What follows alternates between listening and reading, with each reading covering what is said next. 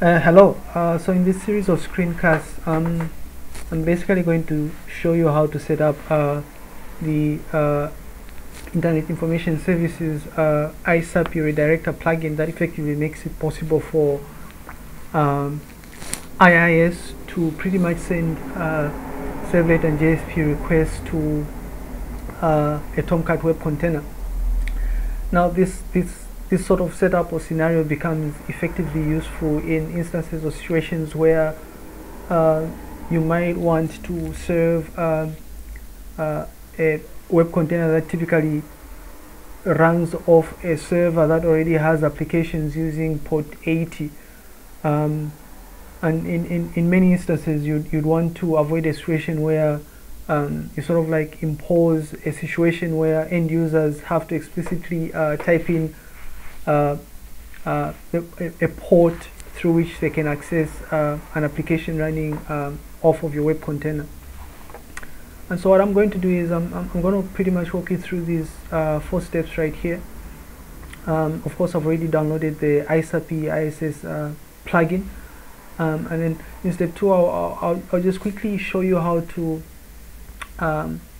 or what properties files to set up, and what sort of parameters you should define in those files.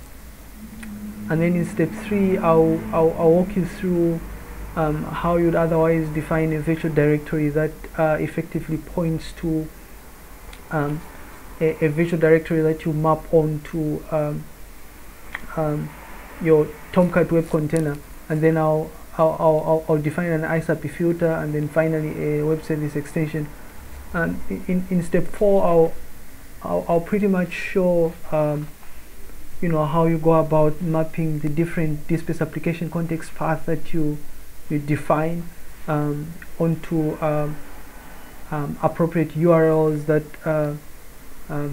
that will effectively be served by IIS. So I'm going to do all this in a test environment that I've set up right here, and I'm basically running a Microsoft Windows Server 2003. It's an x86 64-bit Enterprise Edition, and I'm using Service Pack 1. I should mention here though that the series of steps are pretty much applicable to other different Microsoft operating system versions.